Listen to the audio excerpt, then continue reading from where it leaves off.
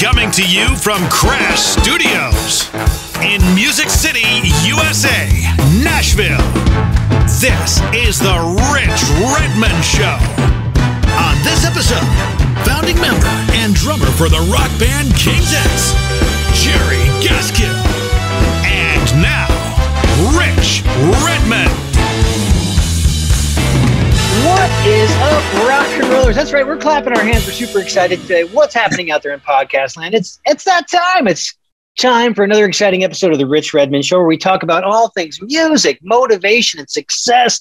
I talk to musicians, drummers, comedians, actors, thought leaders. We're having a ball here, and today you guys are really in for a treat. This is long overdue, but today's guest is a drummer. He's a singer. He's a songwriter. He's a founding member of the celebrated rock band King's X for not one, not two, not three, over 4 decades, along with his bandmates Doug Pinnick and Ty Tabor. Hey, check this out. VH1 ranked these guys number 83 on the 100 greatest rock artists of hard rock. Their music mixes metal, funk, soul, gospel, blues, and British invasion sounds. And today our guest is Jerry Gaskill. How are you, brother? I'm doing good, man. After all of that, how can I not be good? I mean, that's a Hollywood intro. I mean, we're just missing the low timpani. Right on. So I'm originally an East Coast kid, and now you're living on the East Coast. But that's not your roots. Your roots were, am I right in saying you were from Springfield, Missouri? Or where were you born? Not right. Where were you born? I will tell you. I was born in a little town in southern Jersey. Oh, okay. Called Bridgeton. And I lived there the first 20 years of my life. And from there, I moved to Springfield, Missouri. Okay. So you are kind of a East Coast guy. I'm a total East Coast guy. That's where I'm from. Yeah. Yeah. I grew up there. I left there when I was 20. Moved to Springfield, Missouri. And that's where I met Ty and Doug. Amazing. Amazing. And in Springfield, Missouri. Then we moved to Houston, Texas in 1985, and things kind of took off from there.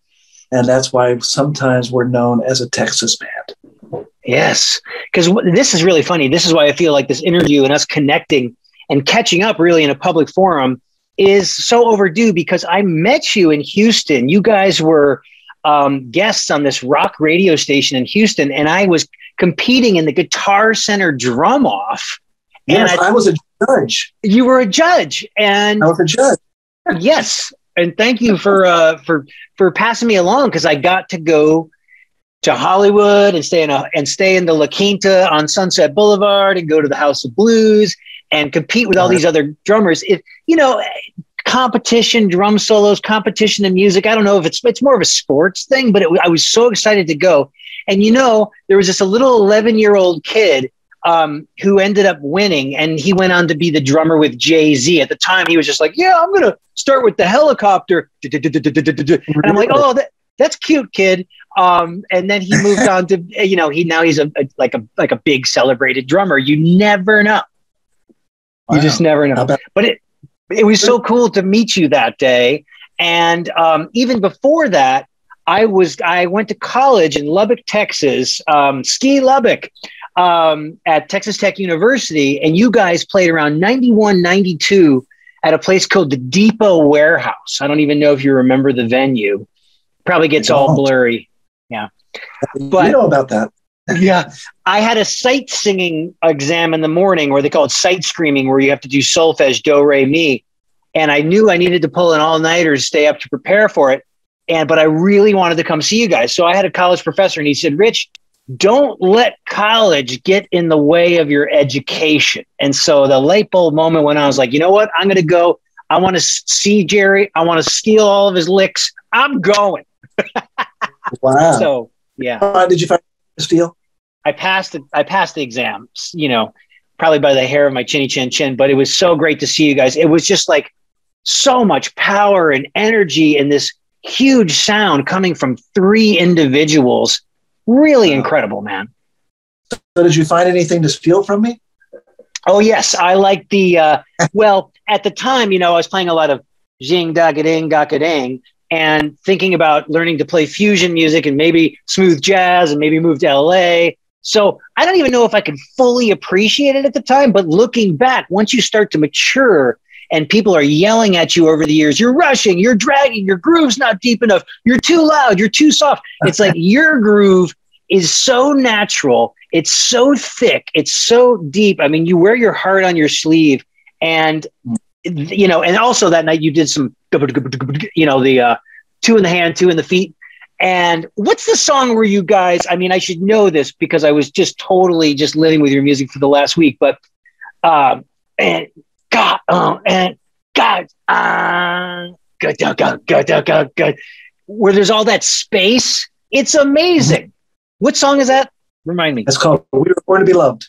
Amazing. So how did you guys come up with those figures and all the space? Because I swear you guys are so tight. You don't even look at each other.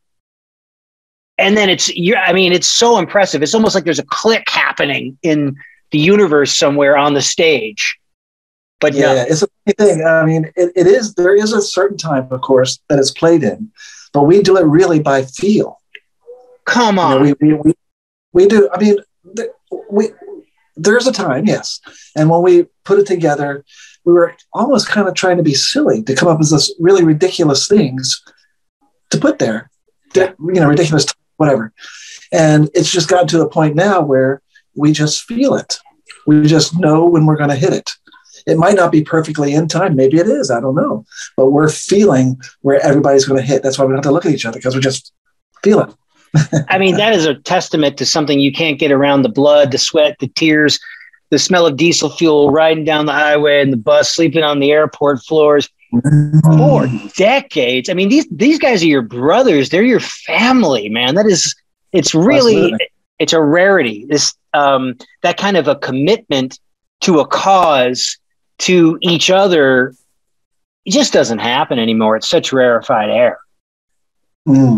Yes, yes. We've been together many, many years, and we're like family, like you said. We're like brothers, you know, and a lot of love and hatred in families, right? Right. Now, do you guys live all over the country, and then you maybe fly to the first show or fly to rehearsals? Is that how it works?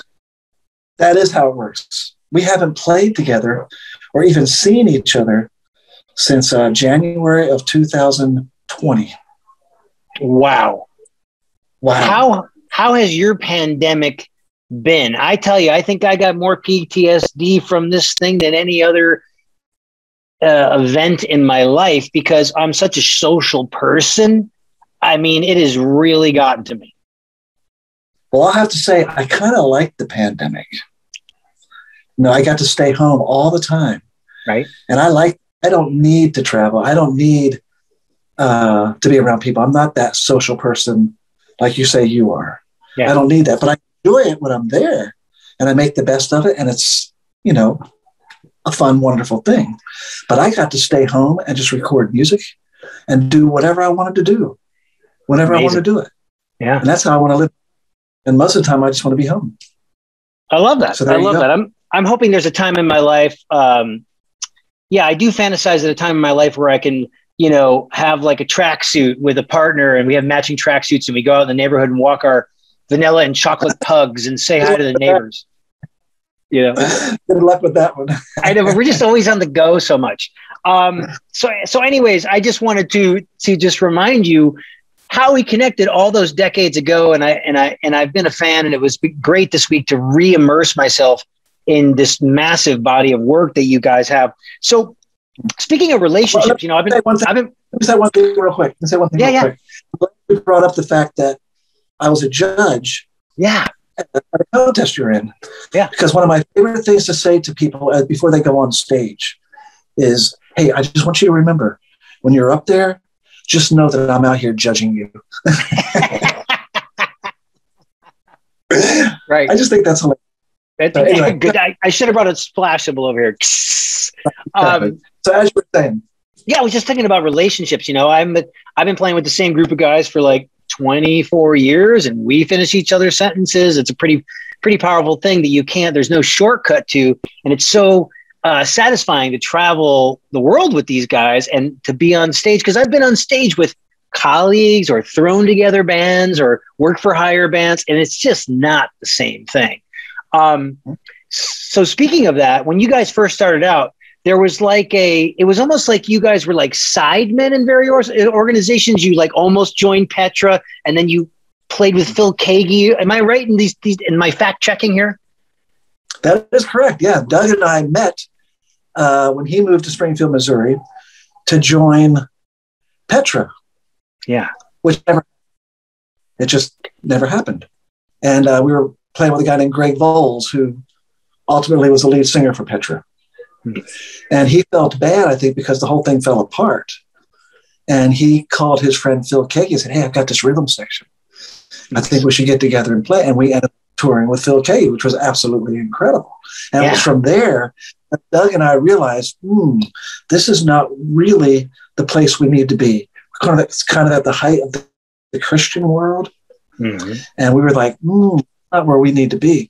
So we formed a band. And it became King's X. Yeah. Incredible. Thank God that happened. Nashville is crazy because this is kind of like 99% of Christian rock is recorded in Franklin, Tennessee by like a handful of producers. The crazy thing is I've been here nearly 25 years and I do not cross paths with these people there in some other fraternity, and they hang out at other places. I never see them, It's crazy. Right. The Christian world is a very different kind of world. It's a world of its own. Totally. So you guys said, this is not for us. We're going to do our own thing. And then you connect with Ty, right? And then boom, it comes together. Yeah. Yes. And it's funny because we all played in different configurations of a band together, but never all three of us together. Like I played with Doug. Doug had played with Ty. I played with Ty. And then finally we just thought, hey, why don't we just become a band? And therefore we did. Yeah. Very smart. And then now you came from a musical family, right? Your brother and your father, and you guys even had a band together. Tell us a little bit about that. And what was the first spark? Like, why the drums? Well, I don't know why the drums. The drums are just something I've always done. I don't ever remember thinking, I think I want to play drums. But I do. A very, very early memory is going to a friend or a cousin, I don't know, as an older person, and they had a drum set in their basement, and I was completely attracted to it. And I remember getting my very first real drum when I was 4 years old, and that was the most important thing in life to me. That's all that I wanted was a real drum. Yeah. And when I was 4, I got that. My dad, I'll tell the story real quick. I've told it many times, but I like to mind. Oh, absolutely. Please. But, 4 years old, nothing meant more to me in all of life than having a real drum. And my dad went to the store to get me a snare drum, a really nice Ludwig snare drum. Right. And he went by himself. He comes home and he goes, Jerry, I'm really sorry, but I just wasn't able to get it. And I remember profusely crying. It's like I couldn't contain it. I was just crying to the point where it was the worst thing that could ever have happened. And then he says, could you go out to the car and get something for me? He said, I think he smoked cigarettes at times. He said, could you go get my cigarettes or whatever he said? So I did it obediently as a child. And there sitting on the front seat was the drum. Greatest thing. So he was kind of was he a prankster? That was kind of like a cruel joke. Kind of cool, but the end result was beautiful. It sure was. Yeah. So you got the first drum. And from there, he realized that this is really what I wanted to do. Yeah. And when I was about 7, I think we formed the band with my dad and my brother because he knew that I wanted to play. And it was an all-instrumental band, just my dad, my brother, and me. We played all kinds of different gigs, weddings, floats, parties, whatever. And we called ourselves Jerry and the Knights. That's awesome. With a knight like a K-N-I-G-H. K-N-I-G-H, yes. Yep, that's it. That's the story of Jerry and the Knights. I love that. And I do love the story of how you, and so was Ringo 1964 at Sullivan? Was that the thing? Was that, even before that I was playing. Right. But when I saw the Beatles on Ed Sullivan, that was it. Yeah. Just like so many of them, maybe even you too.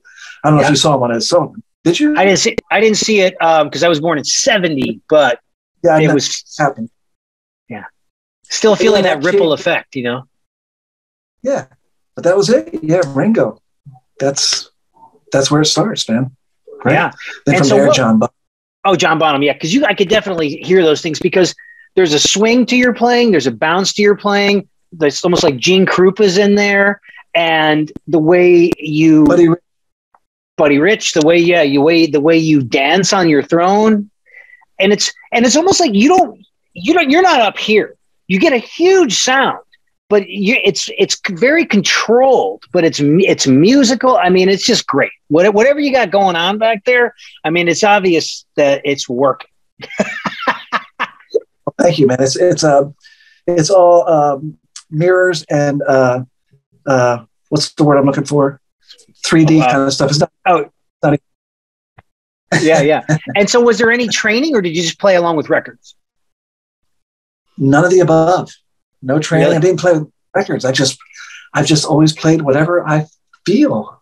Yeah. You know, whenever I try to play something like somebody else, it never came out that way. It always came out sounding like me. Right. So I just never did that. No training at all. I mean, that's just like the hand of your higher power right on your shoulder there, just going, "You got this. This is your purpose. This is how you're going to affect people in life." Yes. Sometimes I don't know if it's a good thing or a bad thing, but that's just the way it is. But it's got me to where I'm at. I guess that's good. Absolutely. Yeah.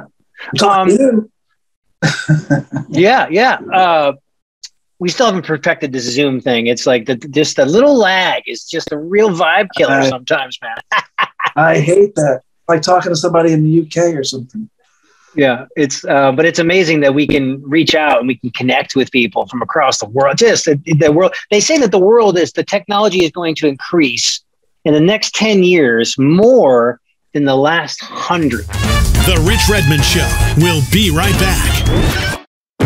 Are you a drummer looking to expand your drumming vocabulary or take your career to the next level? You can connect with me for one-on-one virtual lessons and consultations that are now 30% off. I cover topics like styles, reading music, the Nashville number system, charting, music business 101, and career guidance. Simply send me an email at booking@richredmond.com to schedule. And for more information on all of my products and services, visit richredmond.com.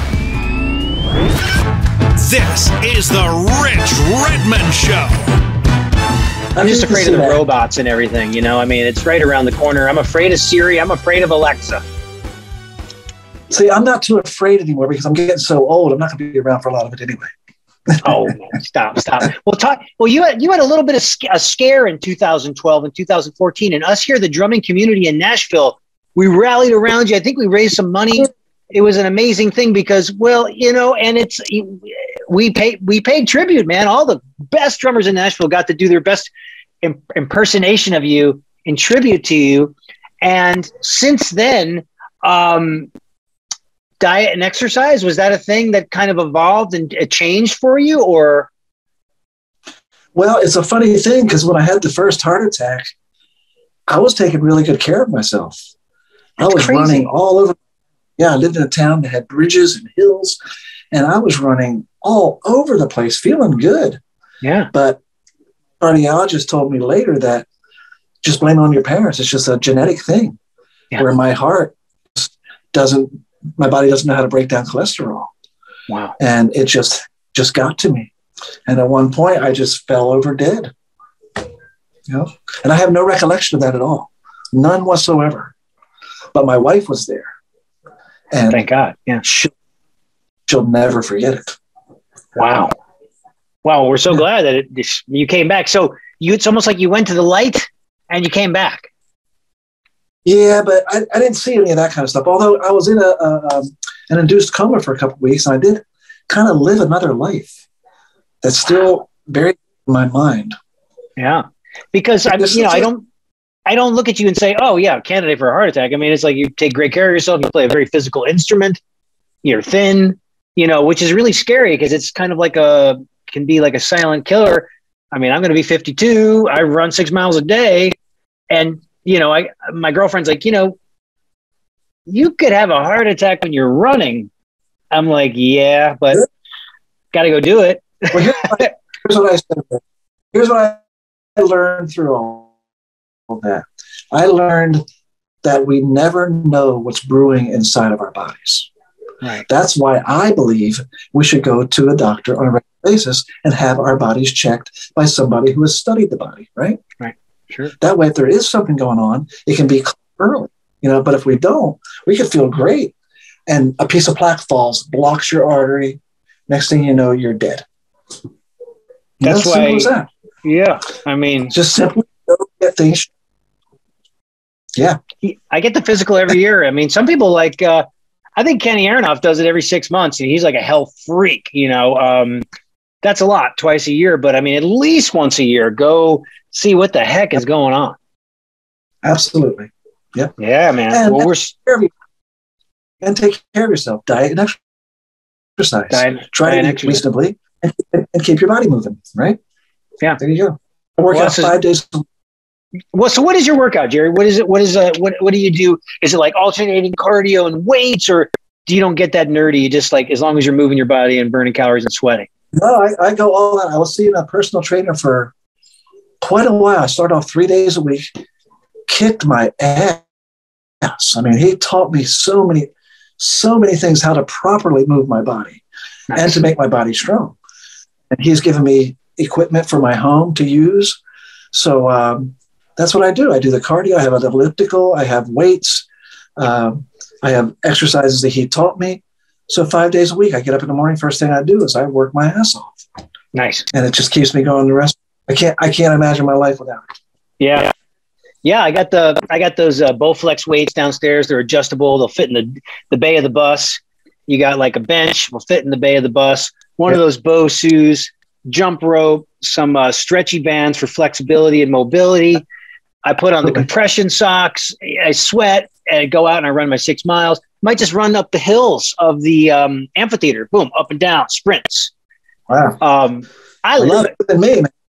Well, my thing is just like make the venue your gym.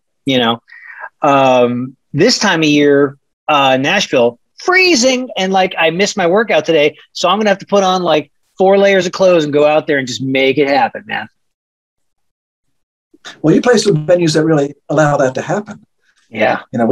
We play, sometimes we play one room with a little corner stage. There's not too many stairs to go. Yeah, but the people are packed in there, and they know every word to every song, and they're passionate. They've been following you for 40 years, and that is an amazing thing, man. I'm very thankful. Yes. And looking here, it's like you guys opened up in your heyday for Cheap Trick, Iron Maiden, AC/DC, Pearl Jam, Motley Crue, and then folks like Pearl Jam and Alice in Chains and Soundgarden, like said, these guys were grunge. They started grunge. Do you agree with that, or do you find like? I think in one interview you were like, I don't know about that. I can hear it. Yeah. I don't know about that. I mean, if that's how they feel, I'm honored by that. Right. But those guys to me, they're a whole different thing than what we are. We're just who we are. If we've inspired them or whatever it is we've done for them, I'm just thankful that they took whatever they saw in us and made it palatable to the world, because they surely did that. One thing that we somehow have never been able to do. No, you guys are so unique.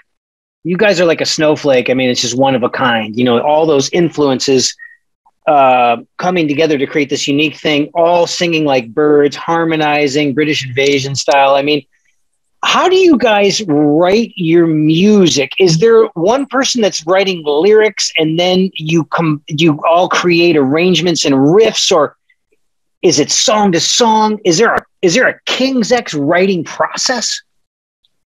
It happens any way you can imagine.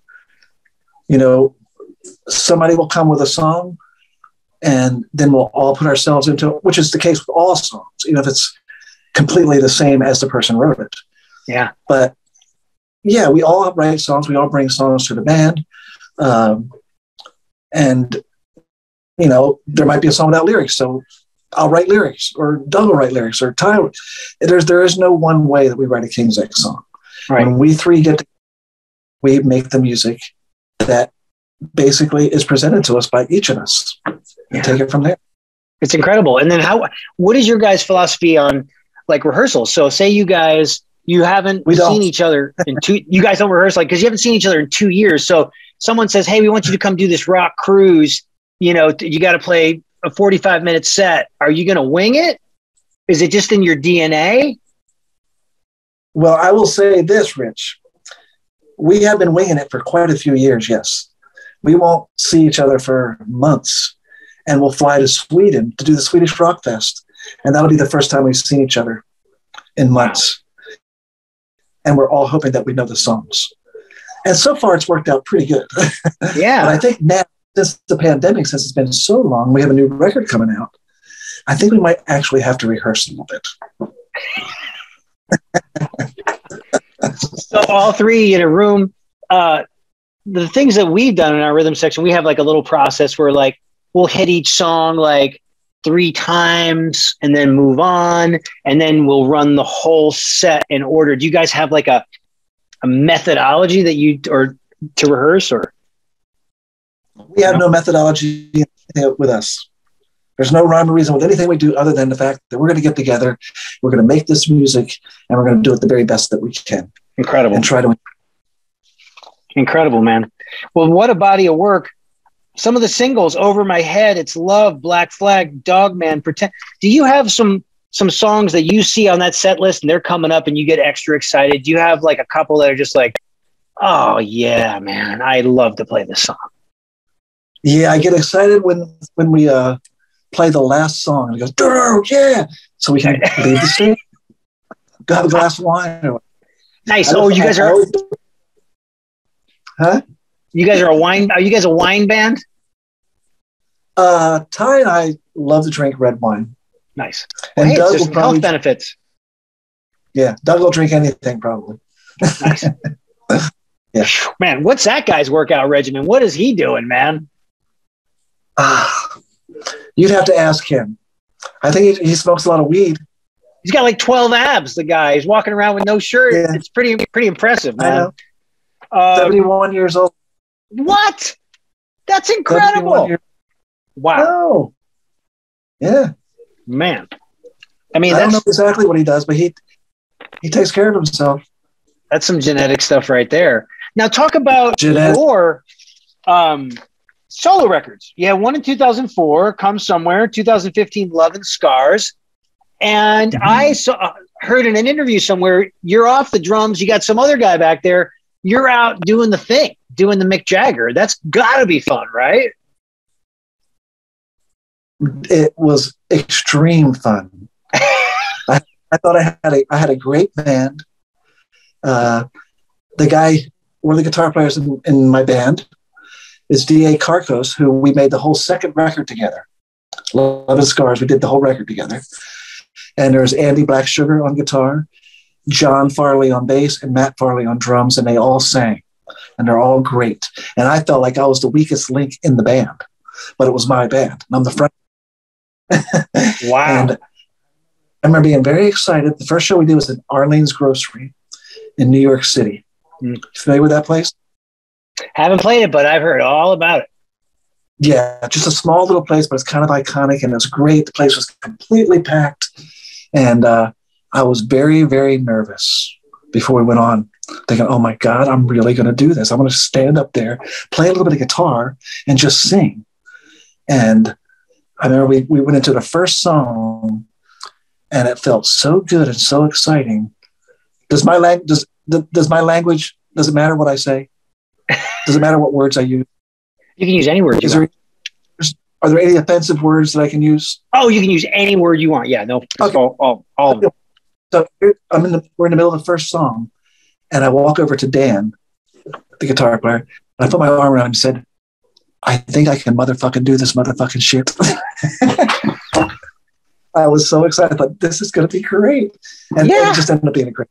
It's great. Now, maybe some more of that in the future? Because, I mean, you were uncomfortable for a brief moment, but then you did it. You fought through it and you did it. And that's the real the difference between the men and the boys. Yeah. I would love to do it again. We tried to put something together for the Love and Scars record, but we just couldn't make it happen. Right. Couldn't get all the logistics together, and just, you know how it is, just couldn't make it happen. Wanted to. Yeah. Now, with your guys singing, what I really find the most impressive, I'm not a singing drummer, you know, I know Stan Lynch, I know Greg Bissonette, I know these guys that sing. It's like, wow, the coordination, it's like your fifth limb. And this drumming is so physical, and then you have to have that breath support for your tone. And then I can't even imagine back in the days if you guys weren't on in-ear monitors and you've got the floor wedges and you're trying to blend with each other and hear the pitch while drum. How do you do it, man? Because, you know, you're not just playing boom whack. That would be hard enough as it is, but you're playing massively syncopated against all this harmonizing, which blows my mind, man. Well, the only thing I can think, Rich, is I just can't think about it. Yeah. You know, because once I'm thinking about it, like with most things, then you start messing up. And I wasn't really a singing drummer at first when we put the band together. But then there were songs coming up with all these harmonies. And they said, hey, you're going to have to sing. So I started singing. And at first it was very unnatural because there'd be one tempo going, but the vocals in another tempo or another thing happening. You know what I'm saying? Sure. So if you start thinking about that, oh, I'm playing this here. Oh, no, you're not going to be able to do it. So it just sort of gradually became second nature to me. So now I just don't think about it. I learn the parts I do, I play them, and they just meld together and it becomes what it is. Yeah. If that makes sense. I love that. Well, I mean, you're definitely a testament to the natural raw talent that you've honed through the hard work of not you alone in a practice room, you on stage with a band, being part of a fabric of a team, really, which is incredible. And I just can't believe that sound comes from 3 people. It's just epic. Just epic. Wow. Thanks, man. Yeah. Now, if I were to told you my favorite record is Dog Man, I don't know if you hear that a lot. Would you think I'm crazy? Because that is just so heavy and thick, and just the tempos are so plodding and nasty. I mean, it's like a great record to have like marital relations to. I don't know if you've heard that before. Great.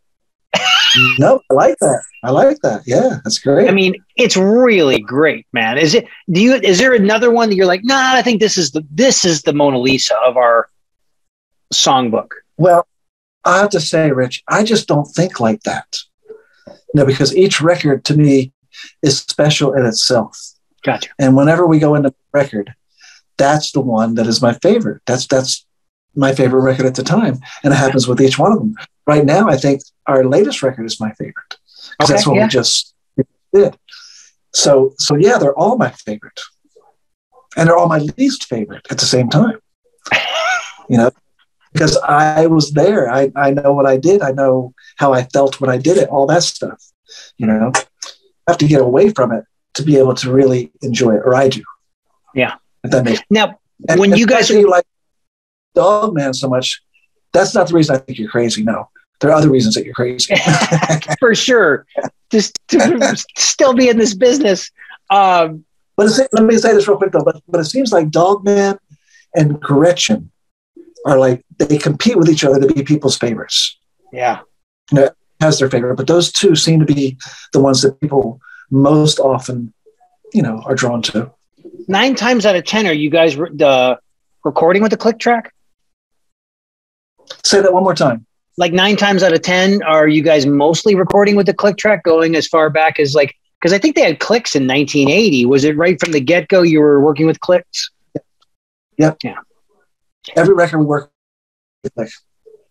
And sometimes we take the click off just to get a certain feel, but yeah, we play with the click. Yeah, no, I mean, hey, I'm never ashamed of it, because it just makes even quality musicians, even if they're like world-class experienced musicians, you're going to cut your time in half of getting that band to be tight, because it's almost like having Will Ferrell or a percussionist in the band, you know, on the cowbell. Absolutely. And there's you know this too, but there's a small window around the click that you can play that still keeps it there. And I think that's what maybe feel a little bit more real at times. Yeah. Man, such thick grooves. I just don't know how you play those syncopated kick drum patterns and sing those harmonies all at the same time. I mean, that is just so impressive. It's just proof that we all have our lanes. We have these talents that we're given and we can capitalize on. I mean, it's just really great. It's so impressive. And it's so fun to be talking to you about this. I saw this video with you jamming with Greg Bissonette at the 2017 NAMM show. And you guys were like doing Beatles songs and Led Zeppelin songs. And I encourage everybody to go out there and check you out on that, because you're not hidden behind lights and smoke and the whole rock and roll show. It's you in the Dixon drum booth, and you could see how you move and your vibe and your energy and your chops and how you and Greg had the thing. That had to be a fun day. Oh, that was a very, very fun day. It's always fun to get together with Greg. You know Greg. I love just Greg. the nicest person in the world. Yes. The first time I met Greg, he was so nice. I thought, this guy has got to be humoring me because nobody's really that nice. But he really is. He's consistent. I've never seen him in a bad mood. Ever. Yeah. Ever. I love Greg. I love Greg. Yeah. I do too. He invited me over. We had 2 kits, and we just traded licks off at his house and just had a great time together. Always a great time with Greg. Yeah. Love it. I had him on the show, and it was just nothing but positivity. Yeah. And the whole NAMM thing with Greg, we just decided to do that. They asked, would you would do this? And so we went up there and just did it. I had no idea what we were going to do. And that's what we did. It was just extreme fun. And he's so encouraging, right? Yes. Yes. Just, yeah. I always had a picture of Greg on my, my practice room wall, because he was the guy that could play with like Brazilian jazz with Tanya Maria, big band with Maynard Ferguson, hard rock with David Lee Roth, and then go and play on the soundtrack to Friends. It's like, this is what you got to be able to do. I know. It always amazes me and baffles me, and I'm flattered and honored and all of those things to think of somebody like Greg, who is like the drummer of drummers, right? He calls me his hero sometimes. Sure. I mean, you can hear the songs on his solo records. They're like King's X's songs. But I'm just a guy who plays drums the way I play, and he's, you know what I'm saying. But you're too modest, because in the process of playing with the same group of guys for 4 decades, you create this sonic identity, this sonic brand, this thing that people identify with. They meet each other. I'm sure people fall in love. They get married at King's X show. They fight at King's X shows. There's a visceral, emotional reaction to what you're throwing down. And I love the idea of being a sideman or being a session musician. But when you get to play with the same guys and you have that unspoken thing, it is so special. So let me ask you this. Yeah. How do you get paid? How do you get paid for all that stuff? Since we do all those things. Yeah, right. Oh, me or being a member of the same group of guys for 40 years? Me. You say we do all these things. People fight, they get married, they love. Oh, yeah. Yeah. How do we get paid? I love it, man. So, and you were with some different companies over the years. Were you with? You're with Dixon now, but I could have sworn that I've seen you play Yamaha drums and stuff back in the day. Yep. I played Yamaha. I used Pearl for a while. Right. From there, I went to GMS, who are great. Great rock and roll drums. Yeah. Great people. I love them. And I got a phone call one day from Greg Bissonette and said, "Hey, I'm playing these Dixon drums. I think you need to be on the team." I said, "Oh, man, I play GMS and I love those guys. I love their product. I love them." He said, "Just try them out, man." I said, "All right, I'll try them out." So they sent me a kit out in LA. We're playing the Whiskey. And they sent me a kit. And as soon as I hit them, it was like I fell in love. And the other guys in the band turned around and said, "Whoa, what is happening here?" They noticed a difference in the sound and everything. And so I said, "All right, I'll do it." And they've been good to me. And it was very, very hard. I felt like I was breaking up with a girlfriend when I left GMS. Yeah, that that happened. I thought it was the right thing to do at the time. And I've been with him ever since. Yeah. I remember when Jim Udig was, going to head that up because he had that shop in St. Louis. And right. I think it sold the shop. And then he was like, I'm going to, represent this brand. And he was like, who should I get? I was like, you need to get somebody like a Greg Bissonette that plays all sorts of styles of music, because then people see that you can play any style of music on these drums. And I'm glad it worked out. Yeah. So if you're the reason, so you got Greg in. I can't take credit for that, but so you guys do have a new record coming out. Tell us about that. Is that what you said? That it's. I did say that. Yeah. We recorded it in 2019 out in LA. Mm-hmm. Ty and I stayed at this beautiful house overlooking the Rose Bowl. Oh, wow. It was a great experience, beautiful time.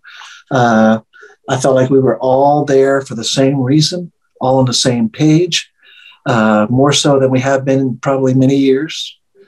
And I think we all are very happy with the record for the most part, And that's going to drop at some point this year? I believe so, yeah. Okay. It will be this year. It will definitely be this year. Great. If it's not this year. So any plans to try to do some touring this year, or are you guys just going to wait for this global mess to clean up? Well, we had all last year booked and planned, but of course that just fell apart. And we also now have this year planned and booked.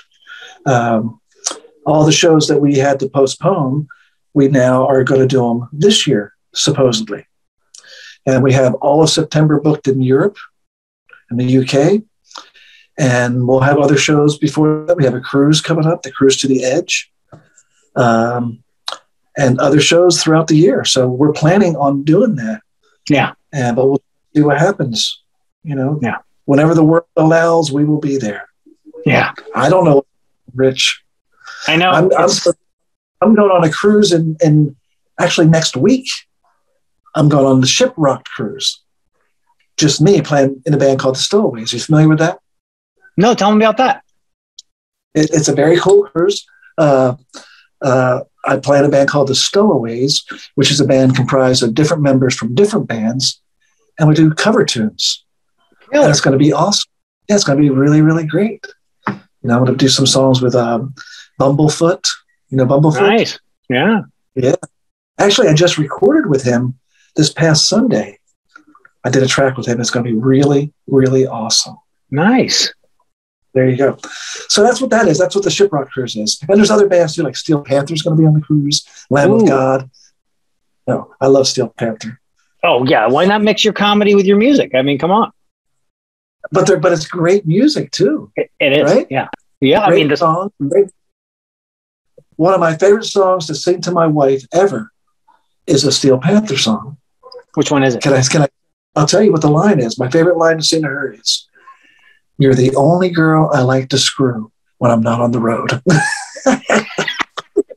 The only girl that I like to screw when I'm not on the road. Yeah, man. I heard that they actually hired like Comedy Central comedy writers to help them with some of their stuff because it's just hilarious. It really is. I don't know. I've talked to Darren Sticks, and he tells me they write it themselves. Wow. I mean, maybe that's like an urban legend. Maybe they do hire people. I don't know, but that's what he told me. Now, isn't that, what's his name? Sticks It In You or something like that? Was that his nickname? Or Sticks Zedinia. Sticks Zedinia. Sticks Zedinia. Incredible. I mean, that's incredible. Well, I love him. Jerry, this was just so overdue. I just wanted to, see your face, let you know that it was amazing to meet you all those decades ago. And I'm so glad that you are here and rocking. And just to let you know what a big influence you've been on to the drumming and music community. Wow. Thank you, Rich. It really means a lot to me, man. I'm always honored by that. Yeah, I really am. Yeah. What is the best way for people to find you? Do you have your own website, or do you do social media, or are you just like to hide? No, I mean, you can find me very easily on social media. You just type my name in into Google, you'll find everything about me, how to get in touch with everything. Very simple. Okay. Yeah. Fantastic. I'll put those in the show notes. And God, I hope you have fun on that cruise. Hope everything goes well for you guys this year and you get out there and play. Well, thanks, man. I hope the same. I'm a little hesitant because I haven't in a long time. And like I said, I love being home. But I'm sure once I get out there and start doing it, it's going to be, oh, yeah, this is great. This is what I do, right? Exactly. Totally. It's exactly what you do. Well, we really appreciate you being here. Thank you so much. And hey, to all the listeners out there, we appreciate you guys. Please subscribe, share, rate, and review. It helps people find the show. We'll be here talking about all things music, motivation, and success. We really appreciate you. Come back for the good stuff. Jerry, really appreciate it, man. Have a great week, month, year. You do the same, Rich, and thank you very much. This has been The Rich Redmond Show. Subscribe, rate, and follow along at richredmond.com/podcasts.